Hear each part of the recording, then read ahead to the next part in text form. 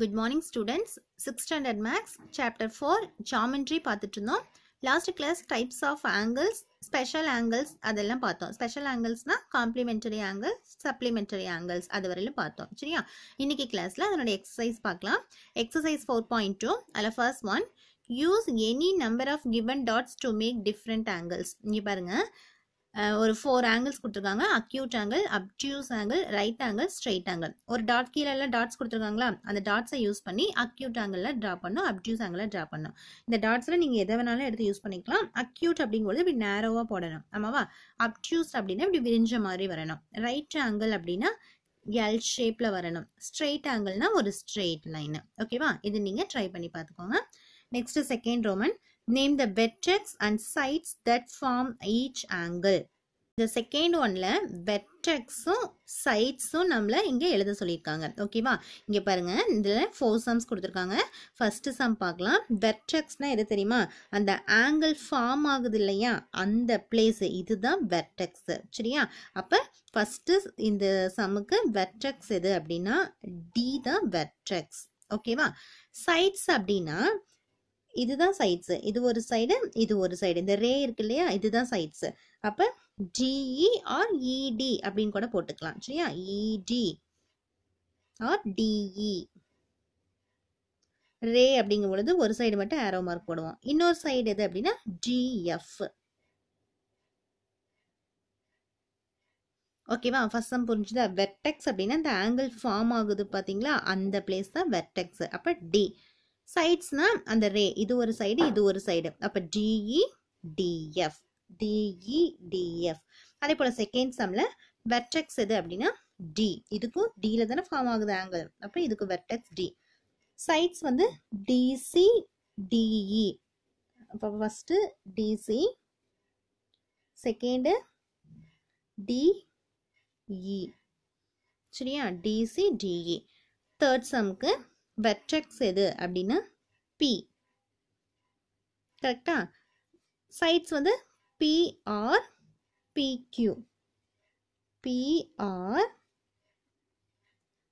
பிக்யூ. ஓகேவா? Next fourth கொஸ்டினுக்கு vertex வந்து எஸ், சைட்ஸ் வந்து எஸ்பி எஸ்டி. ஓகேவா? அப்ப வெர்டெக்ஸ் சைட்ஸ் எப்படி எழுதணும்னு தெரியுதா? அந்த வெர்டெக்ஸ் அப்படின்னா அந்த ஆங்கிள் ஃபார்ம் ஆகுற பிளேஸ். சைட்ஸ் அப்படிங்கும் பொழுது இந்த சைட்ல இருந்து இது வரையில இது ஒரு சைடு, அதே போல இதுல இருந்து இது அது ஒரு சைடு. சரியா? இந்த 4 சம்ஸ் புரியுதா? Next third Roman, big out the right angles from the given figures. கீழே கொடுத்துருக்க ஃபிகர்ஸ்ல ரைட் ஆங்கிள்ஸ் எல்லாம் எது அப்படின்னு நம்மள கேட்குறாங்க. இங்கே பாருங்க, ரைட் ஆங்கிள் அப்படின்னாவே 90 டிகிரி. ஆமாவா? அந்த எல் ஷேப்ல இருக்கணும். 90 டிகிரி. அதே போல ஆங்கிளை இப்படி நோட் பண்ணியிருப்பாங்க. சரியா? இங்கே பாருங்க, first one 90 degree right angle. கரெக்டா? அப்போ ஃபர்ஸ்ட் ஒன் ரைட்டு. செகண்ட் 46, இது அக்யூட் ஆங்கிள், இது கிடையாது. தேர்டு பாருங்க, 90 அங்கே நோட் பண்ணலினா கூட அந்த எல் ஷேப்ல இப்படி போட்டாங்கன்னாவே அது ரைட் ஆங்கிள் தான். அப்போ நமக்கு தேர்டும் ரைட் ஆங்கிள், ஃபர்ஸ்டும் ரைட் ஆங்கிள். அடுத்து வந்து 105 டிகிரி அப்படிங்கும்பொழுது அப்டியூஸ் ஆங்கிள், அது வராது. இங்கே பாருங்க, இதுவும் கரெக்டாக எல் ஷேப்ல போட்டுருக்காங்க. அப்போ இதுவும் ரைட் ஆங்கிள். இப்போ ரைட் ஆங்கிள்லாம் எடுத்து எழுதியாச்சு. நெக்ஸ்ட் ஃபோர்த் ரோமன், அதே போல தான். Big out the acute angles from the given figures. Acute அப்படிங்கும் பொழுது greater than 0 degree but less than 90. 90 விட கம்மியா இருக்கிறது எல்லாமே. ஃபர்ஸ்ட் சம் பாருங்க, 33 டிகிரி அப்படிங்கும் பொழுது இது அக்யூட் ஆங்கிள். சரியா? இது 91 போயிடுது, அப்ப அது வராது. 56 அக்யூட் ஆங்கிள். 89 வரையிலுமே அக்யூட் தான். 90 அப்படின்னா தான் ரைட்டு. அப்ப 89 அக்யூட். இது ரைட் போயிடும், இது அப்டியூஸ் போயிடும். அப்ப இது மட்டும்தான் acute angle. Next fifth, big out the obtuse angles from the given figures. Obtuse அப்படிங்கும் பொழுது 90 விட அதிகமா. சரியா? இங்க பாருங்க, first sum 101 degree obtuse angle, 129 degree obtuse angle. இப்படி போட்டாங்க அப்படின்னாவே எல் ஷேப்ல அது 90. அப்ப இது ரைட் ஆங்கிள், அது வராது. 89 அப்படிங்கும் பொழுது அக்யூட் வராது. 38 அக்யூட், 89 அக்யூட். அப்ப அப்டியூஸ் ஆங்கிள் இது ரெண்டும் தான். ஓகேவா?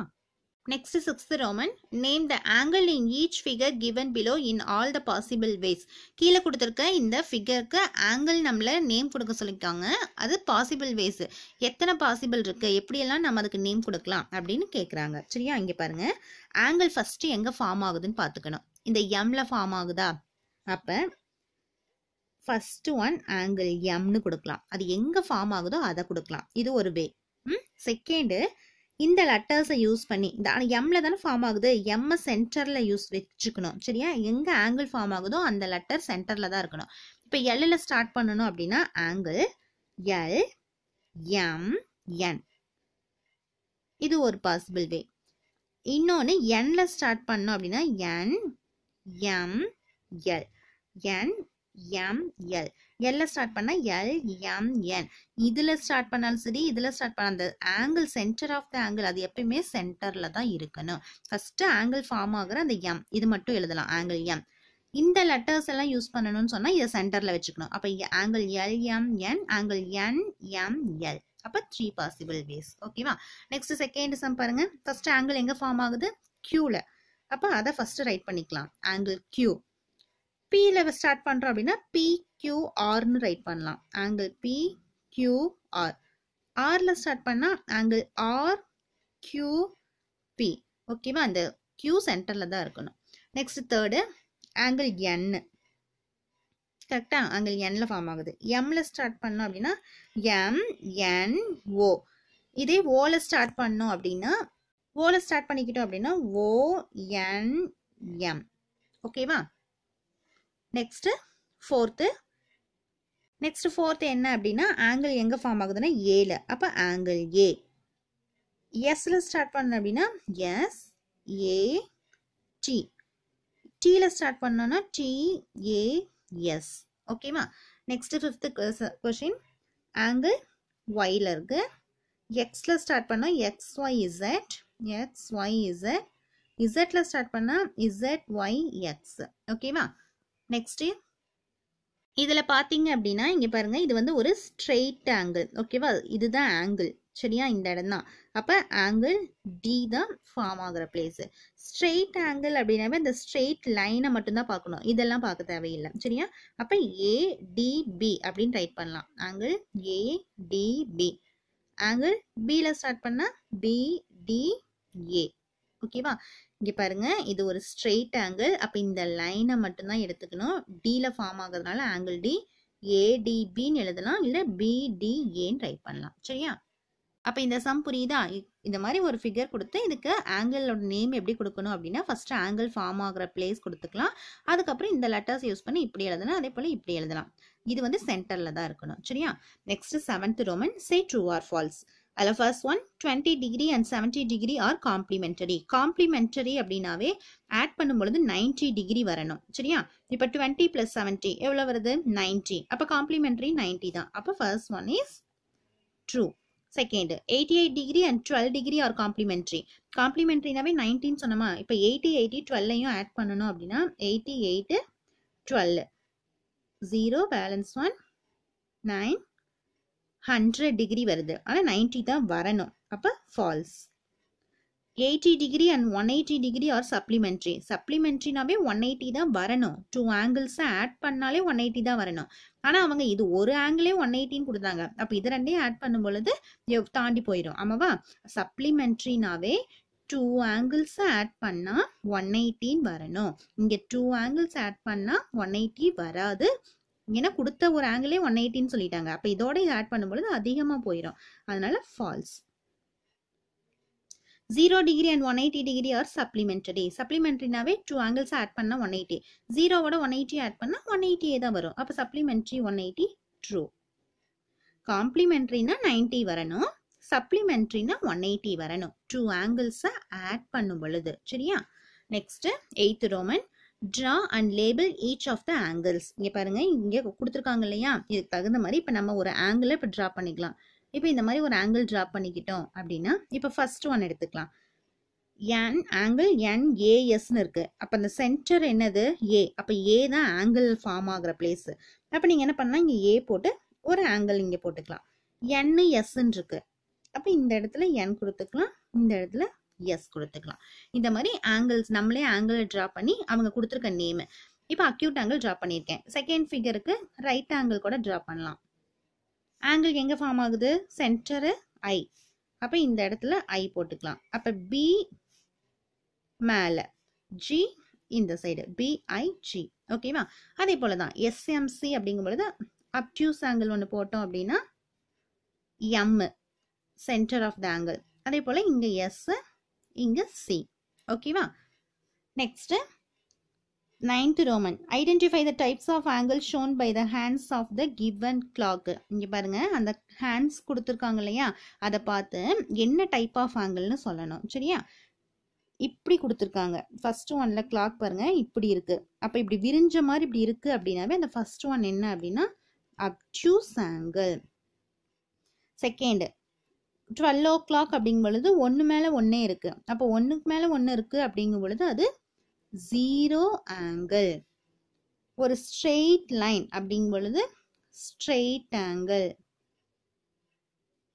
நெக்ஸ்ட் இப்படி இருக்கு. அப்ப இந்த இடத்துல இப்படி நேரோவா இருக்கு. அப்ப அக்யூட் ஆங்கிள் ஃபார்ம் ஆகுது. இங்க பாருங்க எல் ஷேப்ல இருக்கா, அப்ப ரைட் ஆங்கிள். ஓகேவா? Next 10th Roman. Find the supplementary or complementary angles in each case. இங்க பாருங்க, இதுல வந்து சப்ளிமெண்டரி ஆங்கிளும் இருக்கு, காம்ப்ளிமெண்டரி ஆங்கிளும் இருக்கு. அதை நம்மள ஃபைண்ட் பண்ண சொல்லியிருக்காங்க. ஒரு ஸ்ட்ரெயிட் லைன் அப்படிங்கும் பொழுது இது 180 டிகிரி சப்ளிமெண்டரி ஆங்கிள்ஸ் வரும். இந்த மாதிரி எல் ஷேப்ல போடும் பொழுது 90 டிகிரி காம்ப்ளிமெண்டரி. அப்ப இதுவும் காம்ப்ளிமெண்டரி. ஸ்ட்ரெயிட் ஆங்கிள் அப்படிங்கும் பொழுது இது ரெண்டும் சப்ளிமெண்டரி. ஓகேவா? இங்க பாருங்க, சப்ளிமெண்டரி அப்படின்னாவே 180 டிகிரி வரணுமா? 180 டிகிரியில ஒரு சைடு அவங்க கொடுத்துட்டாங்க 25ன்னு. அப்ப இன்னொரு சைடு என்னன்னு நம்மள கேக்குறாங்க. 180ல பாதி ஒரு பக்கம் கொடுத்துட்டாங்க. அப்போ 180ல ஒரு சைடு தெரியுது, இன்னொரு சைடு வேணும்னா அப்போ 180ல இருந்து அந்த 25 மைனஸ் பண்ணணும். சரியா? பக்கத்துல பாரோ பண்ணா இங்க 10 வரும். 10ல 5னா 5, இங்க வந்து 7 இருக்கும். 7ல 2னா 5, அப்ப இங்க 1. அப்ப இந்த இடத்துல 155 டிகிரி. இப்போ 155ம் 25ம் ஆட் பண்ணா 180 டிகிரி. ஓகேவா? இங்க செகண்ட் பாருங்க, ரைட் ஆங்கிள். அப்ப 90 டிகிரி. 90ல ஒரு பக்கம் 30, 90ல ஒரு பக்கம் 30. அப்ப இன்னொரு பக்கம் அப்படிங்கும் பொழுது மைனஸ் பண்ணணும். 0, 9ல 3னா 6. அப்ப இது 60 டிகிரி. அப்ப 60, 30 ஆட் பண்ணும் பொழுது 90. சரியா? இங்க பாருங்க, இதுவும் 90 தான். Right angle போட்டிருக்காங்களா? அப்ப 90ல 46 மைனஸ் பண்ணிடலாம். பாரோ பண்ணா இங்க 10 வரும். 10ல 6னா 4, இங்க வந்து 8 இருக்கும். 8ல 4 அப்படிங்கும் பொழுது 4. அப்ப 44 டிகிரி இந்த பிளேஸ். ஓகேவா? 44ஐயும் 46ஐயும் ஆட் பண்ண 90 டிகிரி. இங்க பாருங்க, இது ஒரு ஸ்ட்ரெயிட் லைன். அப்ப ஸ்ட்ரெயிட் ஆங்கிள். அப்ப 180ல இருந்து அந்த 167 மைனஸ் பண்ணணும். 10 பாரோ பண்ணா 10ல 7னா 3, இங்க 7 இருக்கும். 7ல 6 மைனஸ் ஆயிடுச்சுன்னா 1, அந்த 1. அப்ப இந்த இடத்துல 113 டிகிரி. ஓகேவா? இங்க பாருங்க, இது ஒன்றும் கிடையாது, ஒரு ஸ்ட்ரெயிட் லைன் கொடுத்துருக்காங்க. அப்ப இது சப்ளிமெண்டரி. அதுல பாதி இருக்கு. அப்ப இன்னொரு பாதி எவ்வளோ? அப்ப 180ல இருந்து அந்த கொடுத்தத மைனஸ் பண்ண ரிமைனிங் தெரிஞ்சிடும். இது வந்து ரைட் ஆங்கிள் 90 அப்படிங்கும் பொழுது அப்ப 90ல 30 மைனஸ் பண்ண அப்ப இன்னொன்னு தெரிஞ்சிடும். அதே போலதான் இதுவும். சரியா?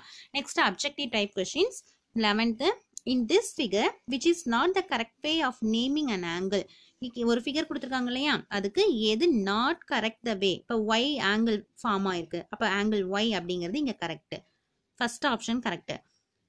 அதே போல் ஒய்யை சென்டராக தான் நம்ம வைக்கணும். எக்ஸ் ஒய் இசட்னு எழுதலாம், இசட் ஒய் எக்ஸ்ன்னு எழுதலாம். இப்போ பாருங்க, ஒய்யை சென்டரில் வச்சுருக்காங்க, இங்கேயும் ஒய்யை சென்டரில் வச்சுருக்காங்க, இங்கேயும் ஒய். இது மூணும் கரெக்ட். இந்த ஆப்ஷன்ல பாருங்க, எக்ஸ் சென்டர்ல, எக்ஸ் வந்து மேல இருக்கு, இங்க இல்ல. அதனால நமக்கு விச் இஸ் நாட் த கரெக்ட்னா இப்ப எக்ஸ் சென்டராய் வச்சிருக்கிறது பி தான் வராது. சரியா? Next, in this figure angle AYZ equal to 45. AYZ இந்த இடத்துல angle 45. If point A is shifted to point B along the ray, then the measure of angle BYZ is dash. இங்க பாருங்க, இந்த ஏங்கிறது அப்படியே ஷிஃப்ட் ஆகி பிக்கு போயிடுச்சுன்னா AYZ 45னா அப்ப BYZ எவ்வளோன்னு கேட்குறாங்க. அதுவுமே 45 தான். இங்க இருந்து என்ன மேலதான் ஷிஃப்ட் ஆயிருக்கு, ஆனா இந்த இடத்துல ஆங்கிள் ஃபார்ம் ஆகுறதெல்லாம் அதே தான். அப்ப மோர் தேன் 45 45 லெஸ் தேன் 45 90 அப்படின்னு கேட்டா அதுவும் 45 தான். ஓகேவா? ஓகே ஸ்டூடெண்ட்ஸ், இன்னைக்கு எக்ஸசைஸ் 4.2 கம்ப்ளீட் பண்ணியாச்சு. ரிமைனிங் நெக்ஸ்ட் கிளாஸ் பார்க்கலாம். தேங்க்யூ.